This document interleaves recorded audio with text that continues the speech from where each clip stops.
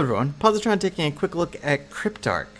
Cryptark is a new 2D shooter, rogue-ish game from Alientrap, who you might know from Positron, which I covered on the channel previously. This is currently an early access on Steam. It is $12.99 right now, and it's pretty interesting. I think they have actually learned some things from Positron and applied it to kind of a new genre. What's interesting is some of the control is similar to a Positron. Positron kind of had that freeform mouse control sort of deal, and Cryptark has that as well, but it works a lot better in a space shooter environment. So let's start a new game here, and I'll show it off. I'll just overwrite my old game here. No, I'm not going to do the tutorial. Although, no, I'll skip the tutorial. So we get a little opening cutscene here. Essentially, we are a mercenary.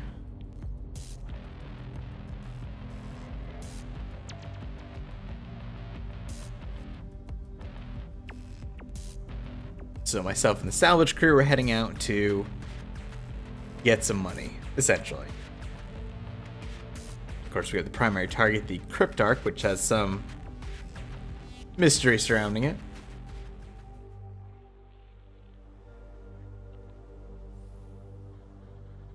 Checklist are cleared, Pioneer spit shined, and weapons free.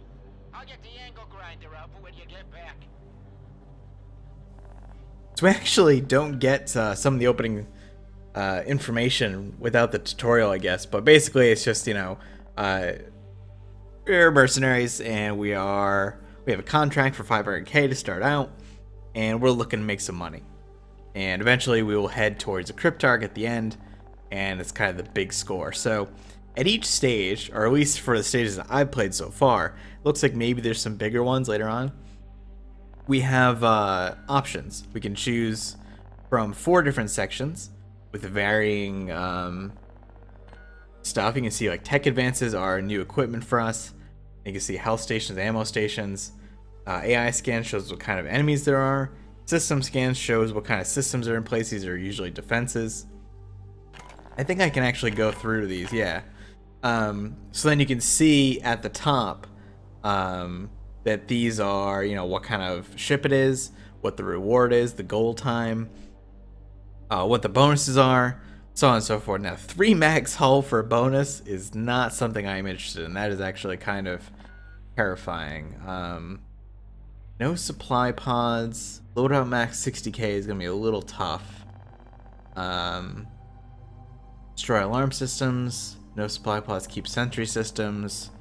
What's this one? Okay, this one's pretty good. Destroy alarm systems, no supply pods, 6 max hull. I think I can do the all the bonuses on this one. Now the timer, once the time ticks down past that goal time, you start losing money from your reward, and it's actually pretty significant.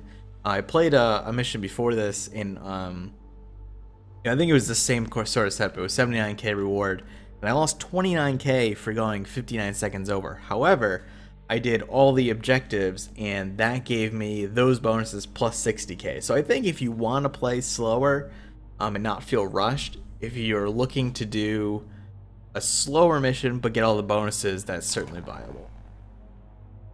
Alright, so let's go for this one, and we'll pick our loadout here. Then you can see the actual core gameplay. Alright. We can go to the armor here and pick out whatever we want. So 6 max hull, we can actually choose how much health we want to have, essentially. Obviously, the more health you have, the more expensive it is, though. So going for 15 hull strength, total is 144k on its own. Obviously, that is not profitable for us right now. So go down to 6.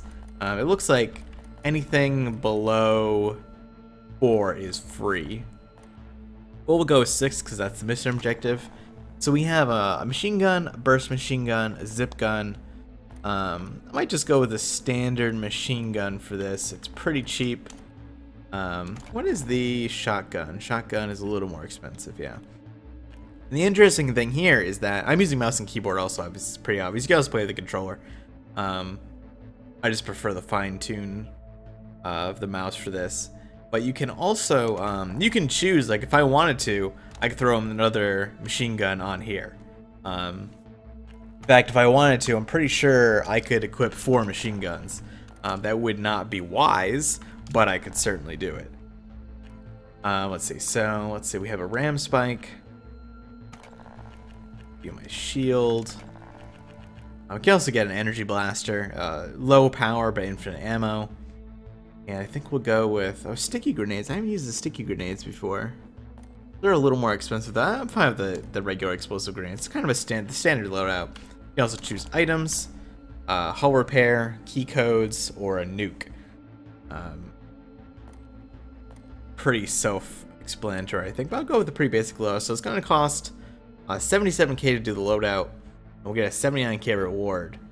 So right off the bat, you can see, like, if you just go with a standard loadout and you don't do any of the bonus objectives, you're probably not going to make a lot of money. But you have 500k of expenditures, so you can spend more now, try to get yourself through those early missions, and get to the later ones. We'll go with this, and we can take a look at our map here. We can see what the area looks like. The alarm system's here, the core is there. Core is our eventual goal. Drone factory. That's kind of terrifying, actually. In fact, there's 2 of them. See the keys. Is there a we can zoom out here. Good. Supply pod. We don't want to use that. Sentry system I want to get rid of, and the drone factory is the thing I want to get rid of. Realistically speaking, we only have to get rid of the alarm system for the maximum here. In fact, I think we could actually finish this very quickly just by going to the alarm system, picking up this key, heading straight for the core. But not taking out the sentry system is going to make it very difficult to kill the core. So let's go in here. This is my ship, obviously, the gun head as it is. So we can choose to enter anywhere here where there's a white door. If we bought a key, we could take a red door entrance. So that would let us go like directly to the core or something like that. But we'll just enter here for now. Alright. So, full movement. Game also looks pretty nice too.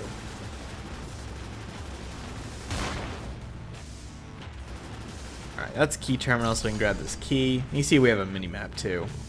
That is the alarm system. I'm gonna throw some grenades at it. I find grenades are really good for taking out big structures like this. Keep a safe distance. Also, I apologize, the game is very, very loud. I turned the volume down dramatically, but it is very, very loud. So the alarm system is disabled. I'm actually going to take a peek what it would be like just to go for the core right now, if that would be feasible. I think it would. I don't think the core itself has many sentry guns around it, so we could probably finish this mission super fast, and I could show off a later mission really easy here. Yeah, this is actually going to be very, very easy. Kind of get a lucky break. There we go. The core is gone. Neutralized. Chain reaction is shutting down the other security elements. We'll call the salvagers to come and cash out. Good work.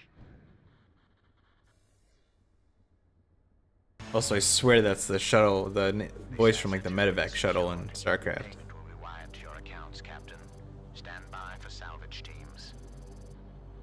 So you see, actually, for going under time, we actually made a ton of extra money. We got the all objectives bonus of 60k. We got an equipment rebate. I'm not sure what that does. Maybe that's for excess ammo and stuff like that. And we got 302k off of that. Minus the 79k we paid, but or 77 I think it was. But still, that's like kind of like a massive gain. So let's do one more. That was actually super fast. Let's do one hazard. That's interesting. Try Juggernaut Factory. Loadout max 60k. That's super difficult. Keep repair systems, no supply pods, destroy alarm systems. Keep door lock systems. Oh, 3 max hull. No. Loadout max 60k. I want to try to get all the bonuses, so let's go for a ghost ship. Functional jammer system may have been once a scouting vessel. It's the Envoy. Ancient ship carries still functional security systems, defensive drones. Obviously, I didn't get any of the tech advances in that previous stage either. So that's, oops, that's not what I meant to do at all. Well, we're going for this one, I think. I don't think I can back out of this now. Maybe that's something they would add in throughout early access, but that's my fault. So, man, what was the loadout? Makes 60k, no supply pod. Okay, we're probably gonna go for. Well, can I see that? No, I can't actually see what the hazard is. We're probably gonna go for a full assortment here, just because I kind of got myself in over my head here. So let's actually, yeah, 60k only is probably not gonna happen. So let's just forgo that. Let's go pretty expensive here. We have a lot of money to spend. I'll take the zip gun, I think. We didn't get anything new during that. Yeah, I didn't pick up anything. We'll take the spike. Shield is fine. High explosives. We could take sticky grenades.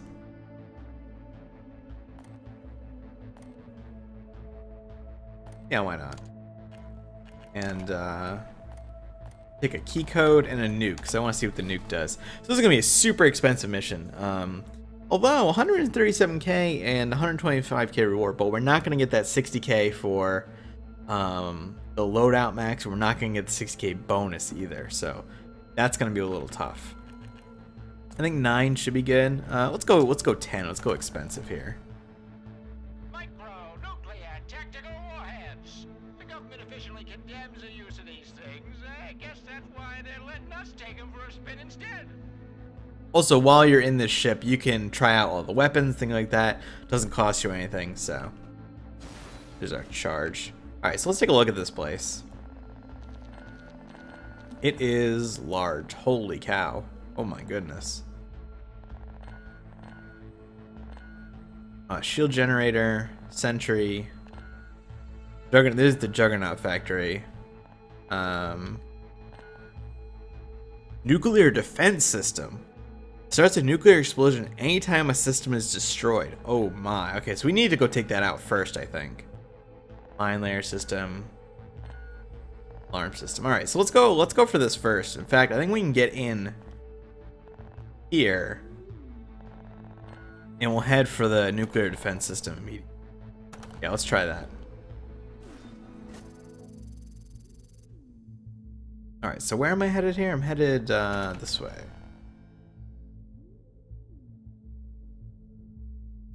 Yeah, okay. So we do have a key too if I need it. There is some tech. Those crystals are the oh god. Okay, that's a mine. A lot of enemies here I've not seen before. That guy's, this thing's spraying like some sort of corrosive goo. I feel like I'm also burning through ammo pretty fast, but I guess I do have a lot. Alright, so we don't want to destroy that yet. That saw blade looks dangerous. I guess that's why it's the hazard ship. Right, so let's take this thing out. Good, so the nuclear defense system is down. So now we should be able to take out other systems without worrying about that too much. Oh, goodness. You see a lot of systems all have varying ways they protect themselves also. Actually, just going to use a repair kit here. That looks like it set off a nuclear explosion anyway, which is kind of interesting. I did see an explosion on the radar there. So let's see, we'll go for this Juggernaut factory. And we'll pick up a key along the way maybe. Oh, we do have a key, but looks like there's like a tripwire there as well.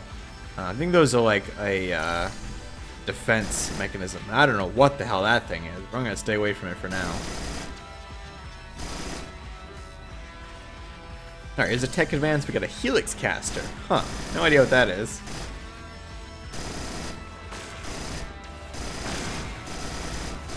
So these sentry guns are pretty powerful, but we can disable the sentry system if we find it. Oh, it's those canisters. Okay, yeah, we don't want to do that. That stuff's nasty.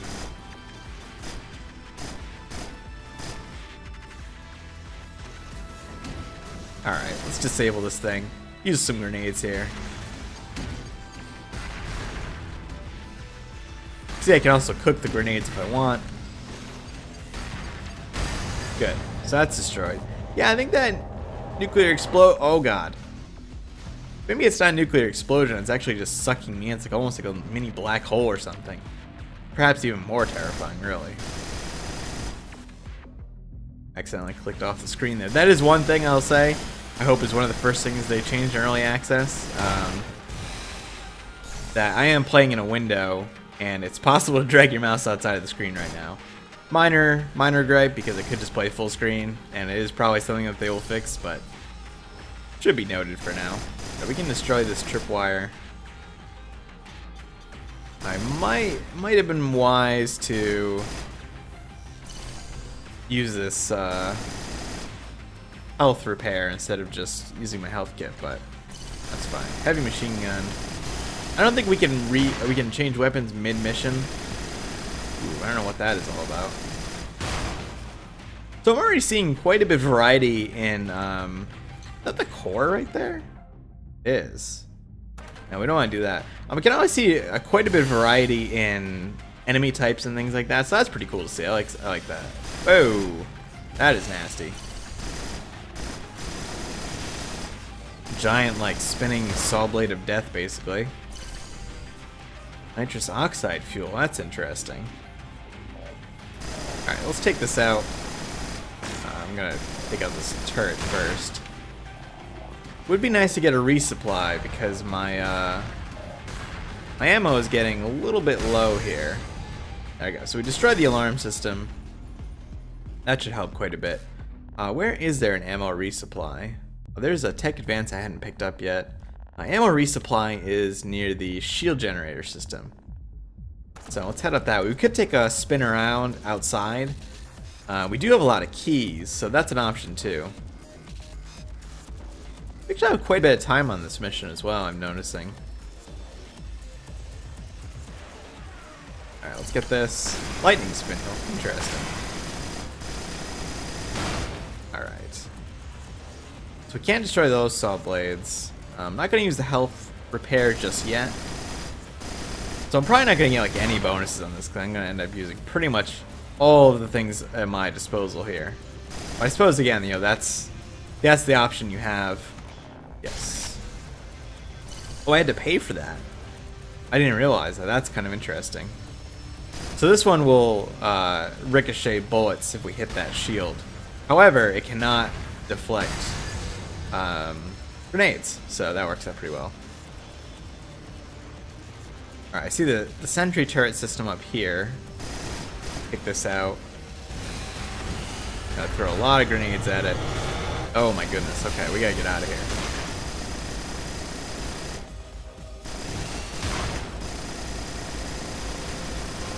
And there we go, nice. Alright, so we want to destroy that other Juggernaut factory, I believe. Keys might be, excess keys might be what also gives you that extra bonus mine layer system. Did I already destroy both Juggernauts? Yeah, I guess I did. It's interesting. No supply pods I still have credit for, even though I use a supply pod. Maybe it's talking about health supply. Maybe I'll just try not to use that for now.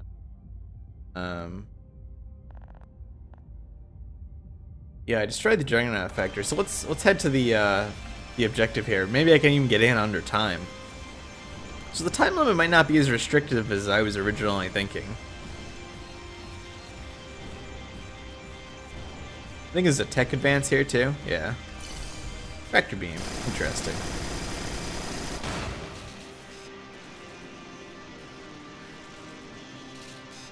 Alright, well, oh yeah. Those guys are scary looking. Alright, Core, let's do this. Also, this gun is super loud. I apologize. Nice. Alright. And we had a minute to spare. So let's see. Oh yeah, so we did get the supply bonus ding. We got 36 extra K. Oh, it shows you, I guess, what you could have gotten for supplies. So we got 207K revenue